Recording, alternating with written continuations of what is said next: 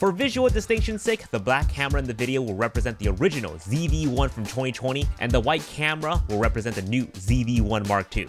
But both versions of the camera exist in their black and white counterparts. Be sure to utilize the chapters on the video, and hey, if you enjoy what I do and want to support the channel, consider dropping a super thanks via the button below. Alright, so let's talk lens first. The biggest difference between the two cameras are the zoom lenses. The original ZV-1 is rocking the 24-70 f1.8 to 2.8 Zeiss lens, and the Mark II is rocking the new 18-50 f1.8 to f4 Zeiss lens. The 18mm wider view of the Mark II is probably the biggest selling point for some and controversial for others. On one hand, it's great for vlogging, it's great for selfies, and in general, going to be able to capture more of the environment. Because of those reasons alone, some folks are going to be able to overlook the fact that it only goes up to 50mm. On the other hand, there are folks out there that would prefer to have that slightly longer 70mm reach. Not to mention, the Mark II has a greater shift in aperture change as we zoom across the range. The previous 24-70 has an enticing f1.8 to f2.8, keeping a favorable aperture value on a telephoto end. On the Mark II, we hit f2.8 already at 24mm and f4 as soon as we hit 35mm. While both cameras aren't bokeh-heavy cameras, nor should we expect them to be given the nature of the small 1-inch sensor, low-light performance will definitely take a hit on the Mark II if you're using anything beyond 18 to 24mm. Don't get me wrong, 18mm f1.8 would just be as comparable as the 24mm f1.8 on the Mark I. It's just, again, when you start zooming past 24mm on the Mark II, that's when you lose more stops of light in the dark in comparison. But during the day, as you can see, the huge difference in framing between the widest ends of both cameras, and both have active stabilization turned on. This is the biggest flack that the original ZV-1 got. The 24mm lens was not wide enough for vlogging, and putting the camera in active mode exacerbated the closeness of the lens. But very quickly, there came third-party accessories that expanded the field of view by the form of a lens converter. By adding this attachment, the effective field of view is close to 18mm, solving the issue that most users had. And what's great about the lens attachment is its quick release. We can remove the attachment if we want to go back and use the original lens. It kind of makes it an interchangeable lens camera. Now, the lens converter piece does make the overall setup front heavy, making it slightly uncomfortable to hold, and it loses out its compactness. That's where I think the Mark II really shines, as it already has the 18mm built in all of its lightweight glory. However, for $70 though, it might not be a bad trade-off if you already have the ZV-1 already and you just want to make it wider. Or you can pick up the first ZV-1 at a lower cost in the used market and pair it up with this adapter. But let's see how they truly compare. Right off the bat, the Mark II still ends up looking wider, but the Mark I with the converter does not look too shabby. But if you care about optical quality though, yes, using the adapter does lessen the quality of the edges. And in case you're wondering, no, this converter does not fit the Mark II. The Mark II has a slightly larger circumference around the area. Now, if you're sweaty, you already looked at the specs, you will already notice that this new lens does not have built-in optical lens stabilization. And trust me, as a user who does not like electronic-only stabilization, the ZV-1 Mark II surprisingly does not have those weird digital motion blurs that you would normally see when a camera or a software tries to compensate for the shakes. It still loses out to true optical lens stabilization, but it's not too far off now compared to before. That was a bit of a rough test. Let's do something more realistic like vlogging and talking. Now, because it's wider, we see more of the bounce in the corner. It's a little bit more apparent versus the Mark I's 24mm, but the center frame does not look jarring at all. And that's where the audience will mainly focus on. Putting it side by side, the 18mm does feel better for the selfie style vlogging. And here's the stabilization test with the converter. And I gotta say, despite being an external attachment, the stabilization in the Mark I still steadies the shot quite well. In terms of weight, both cameras are roughly the same. Appearance-wise, they look almost identical. They have the same buttons and placements, the same tactile feel. Both background defocus and product showcase buttons are still in the same position. Background defocus easily blurs out the background for you, and product showcase turns off face and eye autofocus so you can do show and tell of your products. Turning it to the bottom, it uses the same battery. But here, you'll notice that the 1/4" 20 screw hole is moved off to the side, which is helpful when you're using quick release plates and mounting it to a tripod. These accessories, if short enough, won't block the battery door.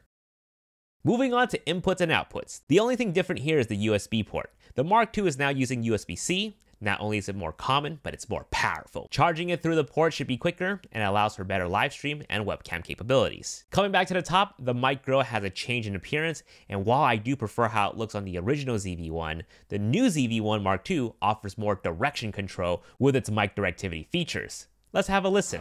So this is the original ZV. This does not have any sort of mic directivity at all, so I'm just gonna walk away and let Vivian talk.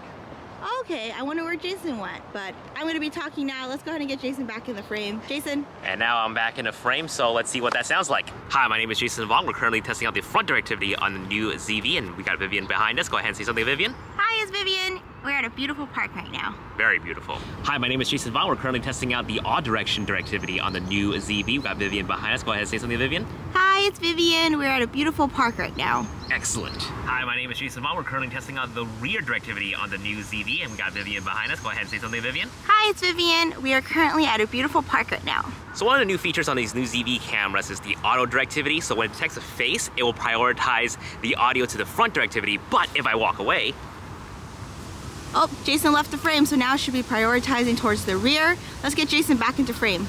Jason! All right, now I'm back into the frame. Thank you for holding the camera for me, and the audio should be kicking back in now. And as always, while the built-in mic on the ZV cameras are generally better than most, I'd still recommend investing in a dedicated shotgun mic or a lav mic system for better audio, because remember, both cameras do support external microphone inputs. The wind muffs are also different between generations. The original has more of a traditional dead cat fluff look, while the new one looks like it has a wacky hairdo.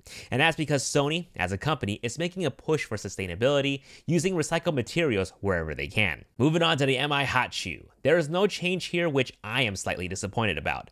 Even the new Mark II still cannot use the higher-end digital shotgun mics like the ECM B10. These kinds of mics offer more control and better audio quality. It, however, still can use other multi-interface Hotshoe mics like the old-school ECM, XY-ST1M, and the recent G1. Yeah, just G1.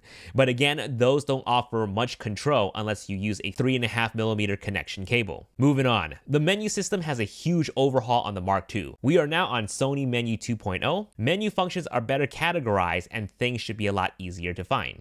On top of that, it can be fully navigated by touch. The original ZV-1 only supported touch focus, but beyond that, that's pretty much it. Now, with the new touch support on the Mark II, we also have a touch-specific UI on our shoot screen. We can trigger things like recording, switch to different mic directivity, and change modes. Swiping left or right will bring up a platter of options, and swiping up will bring up the quick function menu.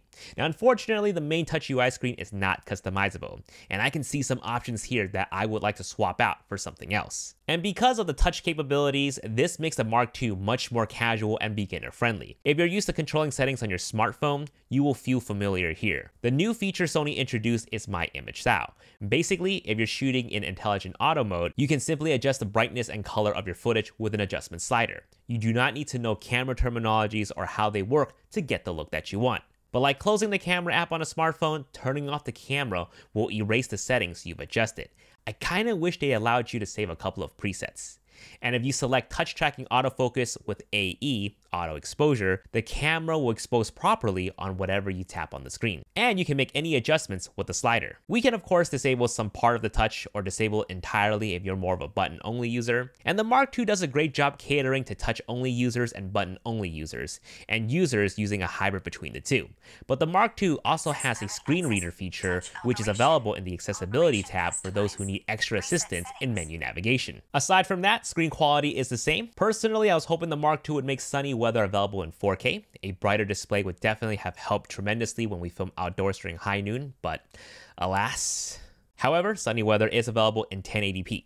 Let's talk video quality. Not only are we getting the same visuals, but we're also getting the same 4K up to 30 frames per second and 1080p up to 120 frames per second. So no change in that department there. Still 8-bit 420 for those who are wondering. However, the Mark II does not have the high frame rate feature with the 960 frames per second slow motion capability, something the Mark I has. Instead, the Mark II has S&Q now, which stands for slow and quick. It does support higher quality slow motion, albeit capped at 120 frames per second, but with unlimited recording as opposed to the few seconds of the 960 frames per second. That's the S in slow. Q, quick, means it can do quick video time lapses. Instead of selecting a high frame rate, you would select a lower one between 1 to 15 for a nice 1080p time-lapse video. Color-wise and skin tones is the same as the ZV-1, at least to our eyes and our skin tones.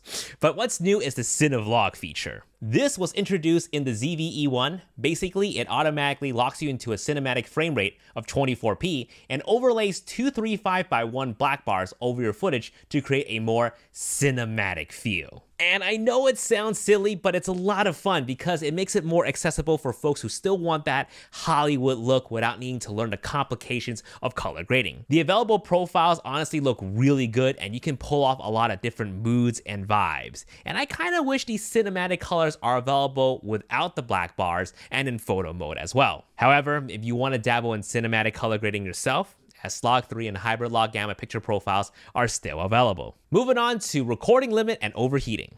Here are my findings using genuine first-party Sony batteries and a V90 SD card. Keep in mind, if you plan on doing any long-form recording, it's best to set the auto power temperature to high and using a fast write-speed SD card. So for 4K 30p, there was a staggering difference. The Mark II was able to record up to 56 minutes, while the Mark I only got up to 33 minutes. On both cameras, the heat warning did come on, about 43 minutes in with the Mark II and 24 minutes in with the Mark I.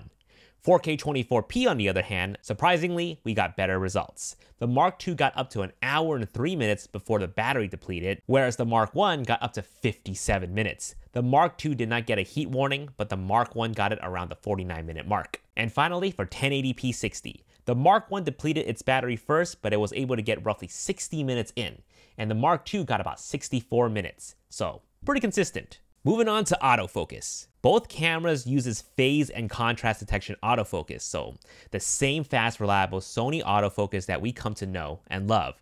Real-time eye autofocus and touch tracking focus work great on both cameras. But the difference here is that animal eye autofocus is now available in video mode on the Mark II, as opposed to just the photo mode on the Mark I. In the Mark II, we now have multi-face recognition. So if you're filming in intelligent auto mode, when the camera detects a second face on the screen, it will automatically stop down on the aperture to get both subjects in focus. So let's go ahead and talk about photography. First off, let me say this. The ZV series have always been marketed as video cameras with photo as a thing that it can also do. With that said, the Mark I has both mechanical and electronic shutter, whereas the Mark II just has electronic. Shouldn't be a huge issue with a lot of daytime photos and outdoor photos, but if you photograph somewhere with particular LED lights indoors, you might run into issues with banding in your images when you shoot with electronic shutter. You won't have that issue with mechanical. However, unlike the ZV-1F, both cameras can shoot both RAW and JPEG. And finally, price and do I recommend it? $899 versus $749. Now, if you have the original ZV-1 or you're thinking about picking up the original because you can save a bit of money that way, you kind of have to gauge if the wider lens and the easier operation on the Mark II would be a good enough upgrade for you. If you just need it to be wider, then again, for just $70, there is that third-party lens converter accessory, albeit it does make the whole setup front heavy. The Mark II is a nice and light package with the ultra-wide lens built in if you can justify the full cost. Now, I wouldn't recommend getting a brand new Mark I at $749 with the adapter because at that point, with everything added up, you might as well just get the Mark II. But if you don't have a ZV-1 or you're coming from an older point and shoot like an RX100 Mark V or something, and you need something that's easy and simple to use for you yourself or your significant other, the ZV-1 Mark II is worth considering. The new touch supported menu paired with smartphone-like functions just makes the Mark II an easier camera to use overall for casuals and beginners. And again, the 18mm lens just makes selfie vlogging so much easier. If you like what I do and want to support the channel, you can do so via super thanks underneath the player, or simply stick around and listen to what my sponsor Squarespace has to say. Squarespace is an all-in-one platform to create beautiful websites. No coding knowledge whatsoever. Perfect for people like me because I just want to make YouTube videos for you guys and not have to worry about coding my entire website. Simply just select one of their templates to get started. Every aspect is easily customizable with their drag and drop feature. Whether you're in need of a portfolio, an e-commerce store, or even a simple blog, design it with Squarespace. Use my link down below to test it out, and when you're ready to launch your first website or domain, use my code JasonVong to save 10% off. Guys, thank you so much for watching. I'll see you guys in the next video. Peace!